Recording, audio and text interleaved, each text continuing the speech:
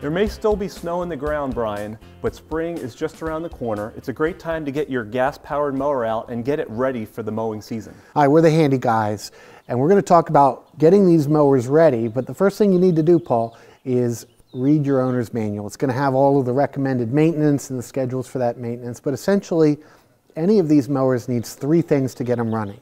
It needs fuel, it needs spark, and it needs air. Yeah, as far as fuel goes, hopefully you ran it dry the previous season, or you're using fuel stabilizer so that you have fresh fuel in the mower and it starts up for the season. And then check your spark plug. If it's rusted, if it's corroded, if it looks burnt, go ahead and replace that.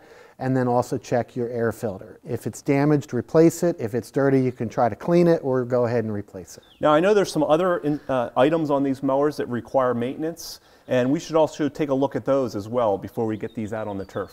Brian, one of the first things I like to take care of is the wheels or the tires. In this case, on the riding mower, I have inflatable tires. You want to make sure you have the right amount of air pressure. If your tires are uneven or underinflated, you're not going to get an even cut. So make sure they're properly inflated. And on your push mower, just make sure you don't have any cracks or broken wheels and you're good to go. Yeah, you can order new wheels if something's wrong with them. But also, Brian, you want to make sure you have good sharp blades to start out the season. And I like to take mine into the local mowing store and they will sharpen them for me. Right, and again, a sharp blade is going to make for a nice clean cut and a healthy lawn.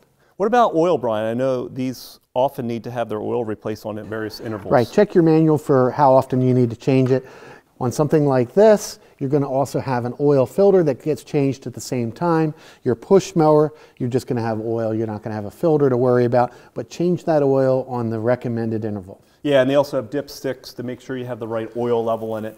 And I know on this riding mower, Brian, also you have belts to take care of. You have a number of different belts. You have belts to make it go, you have belts to make the blades turn, and those can wear out and may need to be changed.